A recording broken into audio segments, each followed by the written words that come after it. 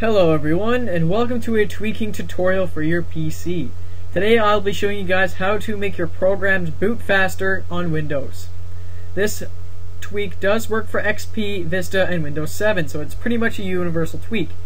But before I get into the tweak, I'm going to show you a demonstration of me loading Adobe After Effects CS4 without the patch or tweak, and with the patch or tweak.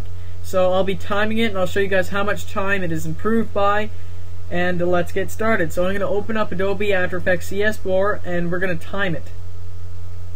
This tweak works very well for Adobe products because Adobe products take a lot of PC power. Your processor has to be fast, and you have to have a lot of RAM in order to use Adobe products.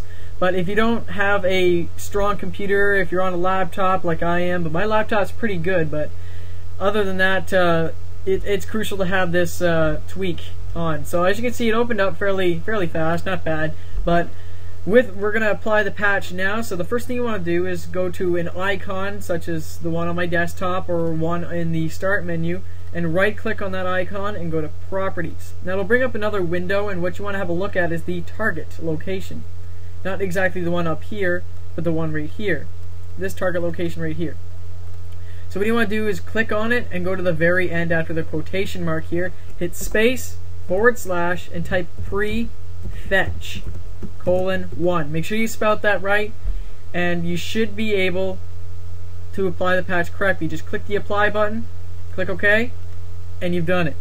Now all you have to do is open up your program, and it should load a little bit faster, if not a lot faster. So as you can see, I've opened up After Effects again, and we're just going to see how fast this takes compared to the non-tweaked version. As you can see, or what I can tell of, it looks faster, and it looks a little bit faster. Yes, it does look faster, and there we go. So if you guys like this tweak tutorial, please do leave a comment down below. Please leave suggestions for any more tweaking videos in the future. I hope I can do another series on this, and I'll be starting a new series on Sony Vegas and Photoshop. So if you guys would like to know anything about those programs, please do watch my future videos, and please comment, rate, subscribe, guys, and I'll see you guys in the next video.